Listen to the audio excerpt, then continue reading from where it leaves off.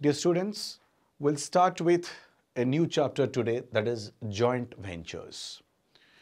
Okay, now before we just move into the meaning, differences, and what is joint venture, what is the accounting, everything, I'll just first give you a very small and simple examples to make you understand first, now what is joint venture. Normally what happens, right? Normally what happens, say for example, two friends, they decided to just do a business for a very short while or a particular object. Let me say here, or let me give you the example, me and my friend, okay, what we decided, yeah, we'll do crackers business. Deepavali has come. So we decided, yeah, we'll do a cracker business since Deepavali has come. Let's say we had some free time and we decided, yeah, let's do it. So what we both did, we both invest some capital, purchased crackers, sold it at the time of Deepavali. What you did finally? Anything at the end is unsold stock at the end. What we decided, either, okay, you take this much, I'll also take this much, or maybe we sold it at a discounted value. Maybe next day of Deepavali or something, or second day of Deepavali something, we sold it at a discounted price. So by the process, what we did, now very simple, we just say what we sold, what we purchase, what is all our expenditure, right? Finally, what we say, yeah, this is the profit, right? For example, I invested 5,000. My friend also invested 5,000. Profit we made, let's say 2,000 each. We'll say 5,000 plus 2,000, 7,000 I'll take, 7,000 he takes, business closed. That's called as a joint venture. So what is joint venture, right? Joint venture is nothing but, as the name goes, venture. We have done a venture, one activity jointly. It is nothing but a short-term partnership. The venture over, partnership terminates. The venture complete, partnership terminates. Right? So now if I'll say, let us just go little one step ahead. Two construction companies. Fine. They're into their individually, they're doing their business. But there was a very big project awarded by the respective city municipal corporation. Let's say they have to construct a flyover. And for constructing this flyover, let's say, obviously, the municipal corporation will come out with a tender, right? They'll call for those who are interested people to execute this particular contract. You come and bid for it. So what happened? These two construction companies, they decided, yeah, we'll bid for this tender. We'll take up this particular tender. Imagine, okay, this particular tender, right, or this construction of this flyover, let's say, which is a worth of 500 crore, one particular flyover construction, and for which the minimum qualification, because anybody and everybody cannot say I'll come and do construct a 500 crore turnover, 500 crore flyover. So for which the municipal corporation asks for a minimum qualification. So for the qualification they have mentioned, like the person or the company or the entity which is coming forward to execute this contract, they should have at least, last 2 to 3 years, they should have at least 500 crore turnover. And they must have experienced in similar kind of work. Let's say two company, X and company, Y and company. They decided, yeah, we will do this business or do this particular contract. But individually, they are not satisfying the qualification criteria which is being specified by the municipal corporation. But when they join their hands together, right, join their hands together, obviously what happened? Now they are able to qualify for this particular contract. So now what happened? When two companies of the similar nature, they just join their hands together, right? One might be expertise in one segment, other in other segment. Somebody has both the company, when they pull their resources together, their manpower, their machineries, their capital, their strength of expertise, when their hands together, join their hands together, of course what happened? Now they will be able to execute this contract and they are now able to qualify. For that what they did, they just form an entity. They decided we'll invest our so much of money, right? Individually we'll invest this amount. That is called as the capital contribution. What do you call it? As an investment, initial investment. And they'll execute the work, do the purchase, do the execution, incur the expenditure, make the bill, collect the money, everything will do. And right, what will happen? Now they are just going to find out what is the profit they have made in this particular flyover construction, and which will be shared between both the party, and each one of them. We don't call them as partner, we call them as co-venturers. Is that clear? We don't call them, so literally they are nothing but partners only, but we call them as co-venturers. Clear? Now, what happens here?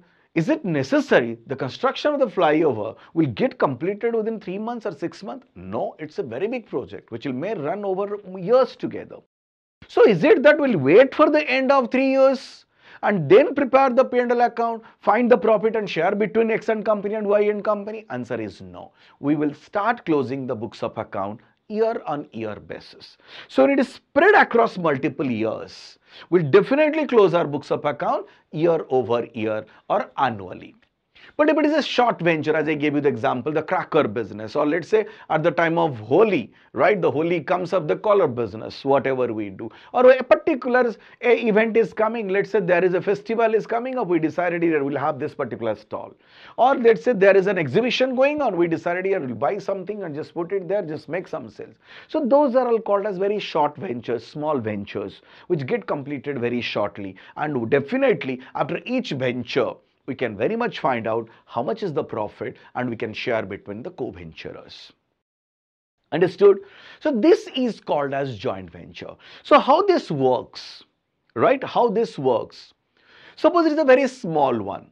What happened? Me and my friend, as we discussed, yeah, he said we decided to do the cracker business, but he said me, yeah, I don't have time. I'll put this much of capital. You please take care of everything. I said, fine. I had time. So what I did, I made the purchase, I make the sales, I keep the account, I manage the entire show, I maintain the record of accounts also. Yeah, what is the profit? Because I have to show him after all, ki what profit we have made. So for that, what happened? I managed everything. So in this case, I'll be called as the managing co-venturer. I'll be called as the managing co-venturer, right? As I said, let's just line out 1 or 2 points here. As I said, the partners, those who are interested in this business, the so-called partners, right? We don't call them as partner, we call them as co-venturers. We call them as co-venturers. So we don't call them as partner. In a partnership firm, we call them as partner. Here we call them as co-venturers. Clear? Now, as I said, the business started, and obviously, suppose between me and my friend said, yeah, you manage everything. So I'll be called as the managing co-venturer. Right? Managing co-venturer.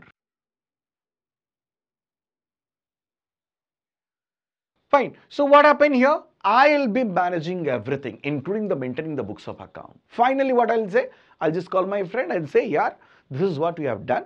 This is what the purchase I made. This is what the sales. Finally, this was unsold was there. I have taken this much. You have taken this much, right? And this is what the profit you have made. This is what is investment you did, plus your profit you take, go home. I'll take my investment and a profit, go home. Clear? Now what happened? In that case, I'll be maintaining the entire books of account. I'll be called as the managing co-venturer. The entire things will be managed by me, maintained by me, everything. But sometimes what happened, we decided, yeah, nothing doing. In this case, we'll not have a bank account separately, anything. What we'll do? Let's have, right? Anyway, we are doing everything in cash now. Even if something bank is coming, I'll deposit in my bank account. I'll give you an account to you. I'll tell to my friend.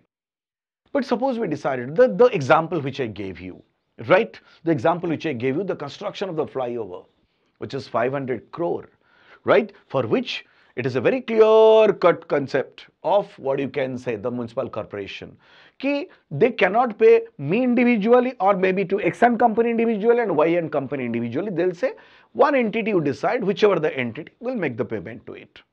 So there we decided we'll come out with something called as X, Y and company. We just form a joint venture. We formed a joint venture.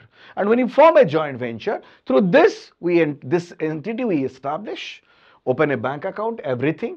And what happened? As I said, we receive the checks in this account, we make the payment from this account, we maintain a books of account. Purely, this will be called as, this will be considered as a separate entity. We'll take it as a separate entity. So as you are doing a business for a business entity, we have to do that. Now, as I said, we have made one account or one name here, one account here. But the example which I gave you between me and my friend, the cracker business, we have not made any company. We have not made any entity. We have not registered any entity, right? We have not opened a bank account in the name of that joint entity. So normally what happens in this case, this is a short-term business, small one. We don't require a name for it also, because I can just have a crackers store, and people when they come there, they don't show you the board there. They see which brand you sell. I procure from all the brands, etc. Let's say Standard Cracker, all these cracker companies are there. We purchase from them and sell it. So what happened here? So please try to understand. It is not necessary the joint venture business should have a name. But I said it's not necessary. If you are giving a name, if you are making it an entity, it is a joint venture. But it's not necessary it should have a name. So what happened in this? As I said, two, what you can say, X and company, Y and company, both are into civil construction. They're joining their hands together for construction of the flyover. For the construction of the flyover. So of course what happened? They're already into their respective individual business. They're into construction, they're into civil construction, they're doing their separate business, what they're supposed to do. Apart from that, they're joining their hands together for this particular activity or the venture. And this partnership, whatever they have done by joining their hands together, it is only and only for construction of this flyover. Once the flyover construction is over, the partnership terminates. So that's what we call it as, we have joined our hands together. Our X and company, Y and company joined their hands together only for this particular venture activity. That's what we call it as a joint venture. Understood? So now what happened? As I said, both are into their respective individual business. Civil construction they are doing. Now they join their hands together for construction of this flyover.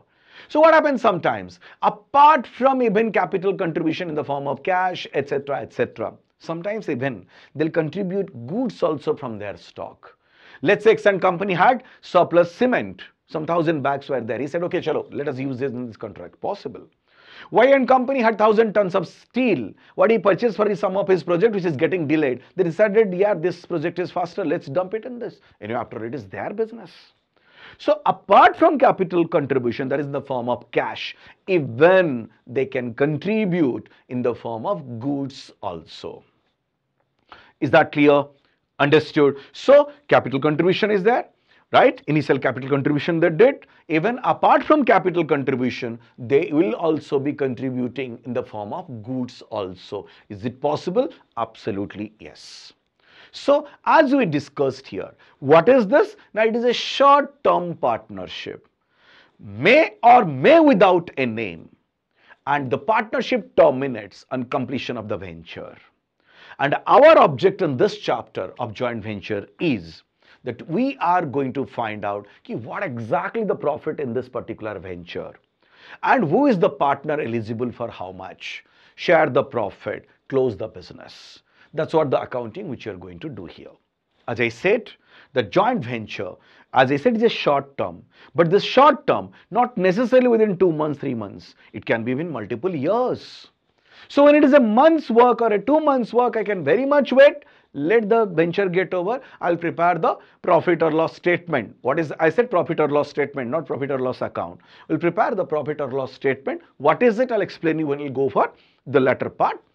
So we'll make a profit or loss statement, find out the profit. This is basically what are you supposed to do?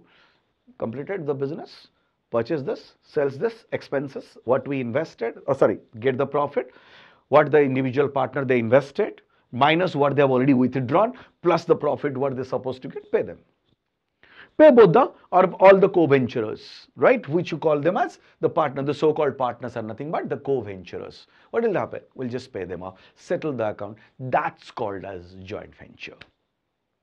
Is that clear? So it is a venture, it is a partnership, it is a short-term partnership for a particular venture, particular activity. We call that as a joint venture. Now here we go. Now let's just have a look to the meaning of joint venture, which is given. Nothing but the example which I said you now. That's nothing but which is which is put across in the form of notes here. When two or more person, when they say person, not necessarily individual, it can be a one individual, one private limited company also, right? Even a partnership firm along with an individual person also can very much also just go into a joint venture. So it is nothing but two persons join together to carry out a specific business and to share the profit and losses in predetermined basis, of course. Ajay gave you the example. I said to my friend, here we'll do a cracker business. I have some 50,000 with me. Will you invest something? He said, yes, I'll also invest 50,000. But he said, I don't have time. So of course, what happened? I'm spending my time.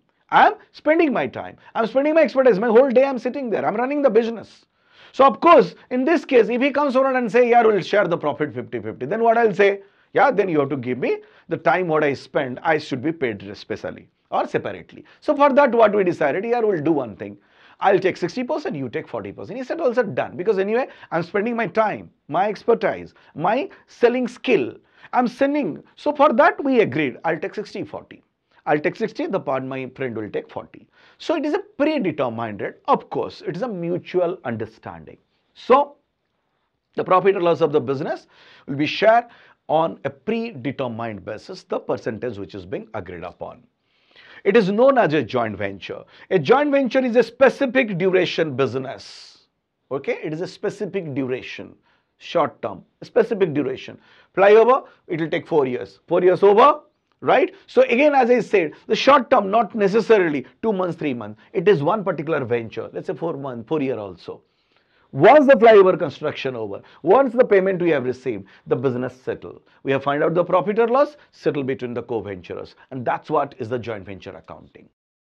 Then for the generally confined to a single transaction, okay, one particular activity, transaction, developing some housing project and selling the same, or mining of a particular coal mine. Remember, it is just 1 or 2 examples I have given. It can be anything.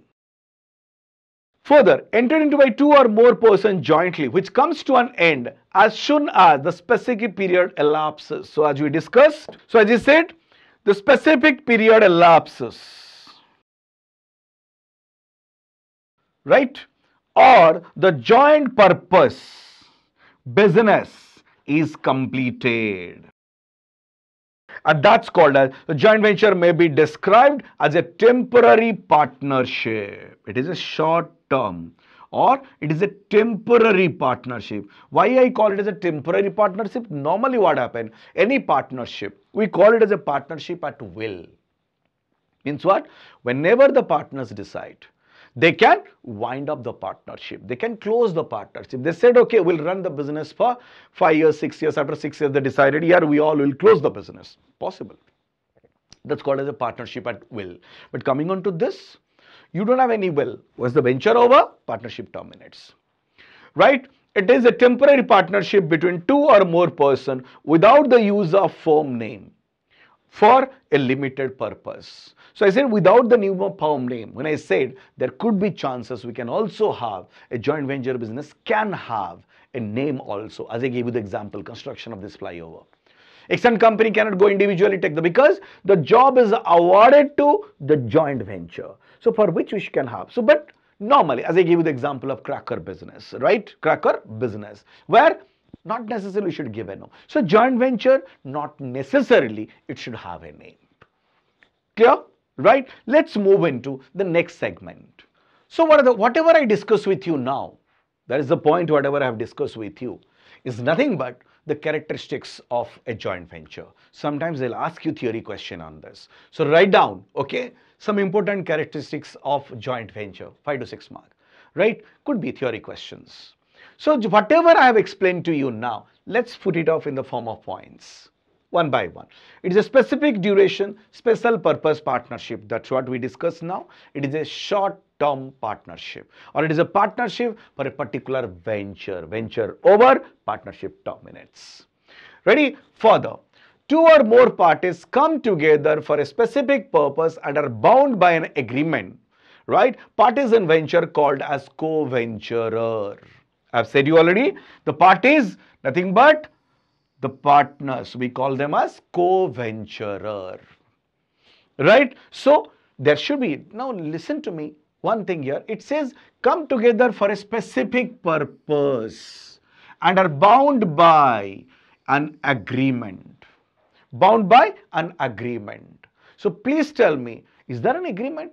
Of course, yes. The agreement, what we agreed between me and my friend, yeah, I'll invest 50, you invest 50,000, I'll manage the show, I'll take care of everything, I'll maintain the account, and finally we'll share the profit 60-40. All these are nothing but terms and conditions, which is agreed. Right? If you want, we can put it in black and white. That is in writing. The one which I said you, the flyover, see, the one small example I gave, me and my friend with cracker business, we need not have anything in writing because we understand, we trust each other. But coming on to the flyover construction, which is a 500 crore, and we have joined X and company, Y and company joined together and got this particular contract. Do you think it will happen? Because it is going to run over 4 years. They have to comply with everything, all statutory compliances, your ESI, your PF, right? Provident Fund Act, your Employee State Insurance Act, your income tax, you have goods and service tax, GST, everything, all statutory compliances. Income tax return need to be filed. So all these things, so everything should be in written. So whatever, the moment you put it up in the form of written, we call it as a joint venture agreement, or you can also call it as a memorandum of understanding. So it can be very much the terms and condition agreed must be either it is oral, fine, as I said, is a very small one, oral you have agreed, but if it is long run, bigger one, higher volume, we go it is in written form, right? So that's an agreed, and every parties to the joint venture are known as co-venturers. Further, the agreement between co-venturer established joint control. Of course, yes, because if my friend comes and sit, the cracker business, if he comes and sit one fine day evening, he was sometime, he came and sit in the counter and he said, yeah, how much sales you have made, how much, etc. If he asks, can I say, you cannot ask this question to me? I cannot. Because we know we are jointly interested in this. We must have a joint control over it, right? So whatever we have agreed, yeah, who is going to do what, we classify. So definitely they'll have a joint control. The joint venture may or may not have a specific name. I have already said you. The small cracker business, we don't require a name. But the 500 crore construction of a flyover, we have to definitely go for a name. A bank account has to be open in that name. The municipal corporation is going to make the payment to that particular bank account, neither individual to X and company or Y and company.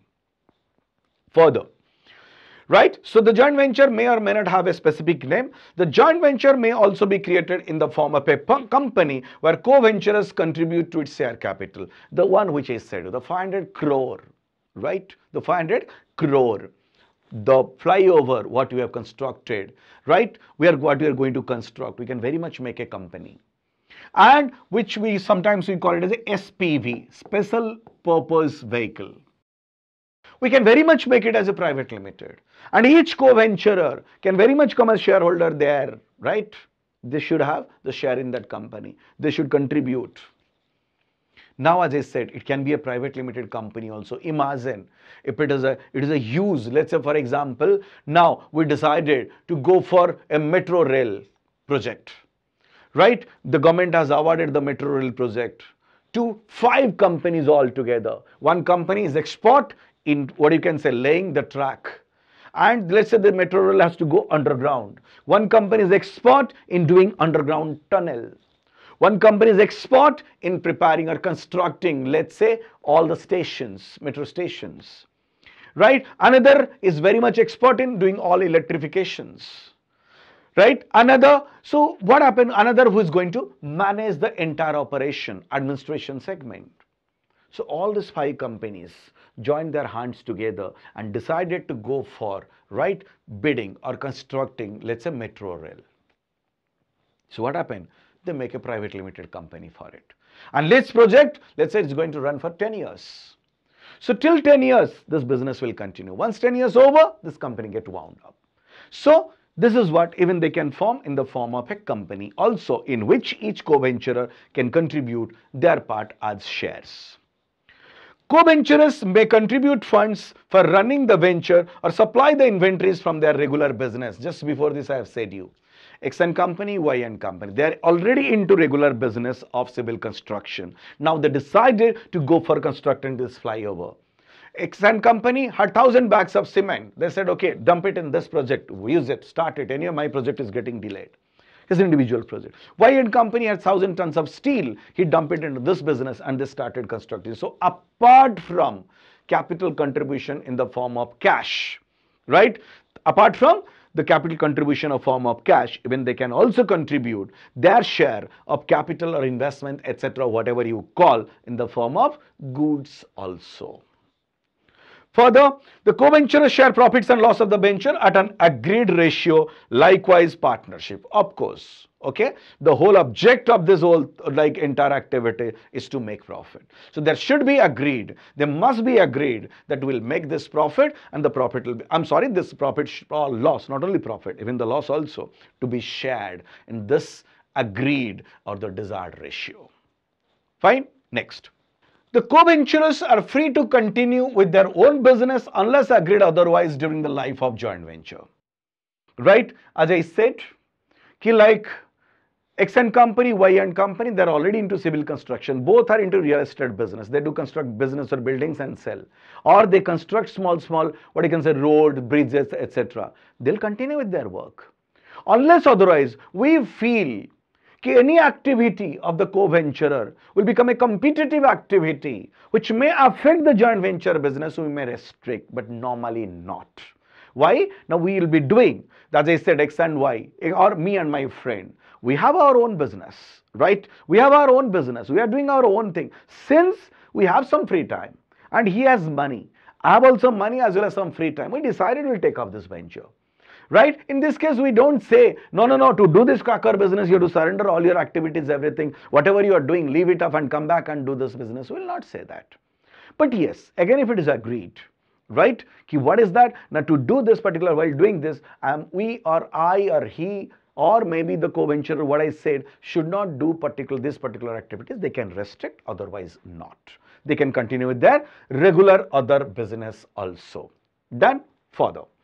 Joint venture terminates on completion, a purpose for which it was created, as I said, on completion of the venture. Once the venture terminates, the partnership ends, the joint venture ends. The purpose for which it was, formed, once the purpose accomplished, the joint venture terminates.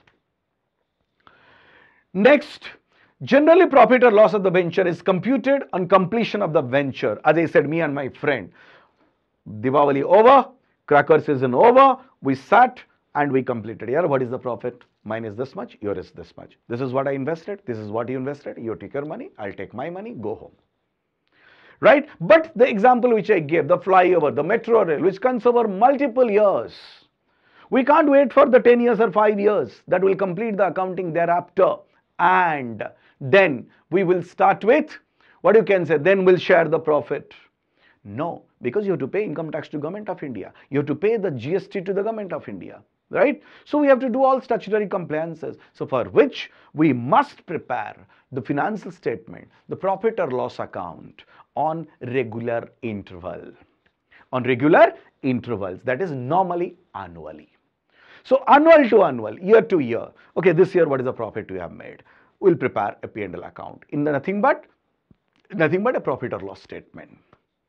We'll prepare to know what is the profit or loss we have made. So normally, it is a short duration one. We wait, let this get complete.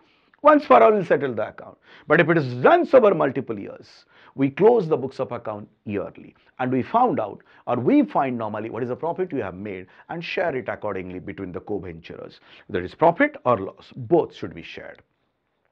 So it says generally profit or loss of the venture is computed on completion of the venture. However, for a joint venture which is expected to run for a long period, profit or loss is computed annually. So it is going to compute annually, as I gave you the example of construction of flyover. So this is this example or whatever I explained you in the form of live example, everything, the same thing is nothing but the characteristics of a joint venture. So to not sell, to refresh you, what is joint venture? It is a short-term partnership. It is a partnership which is being formed for a particular venture.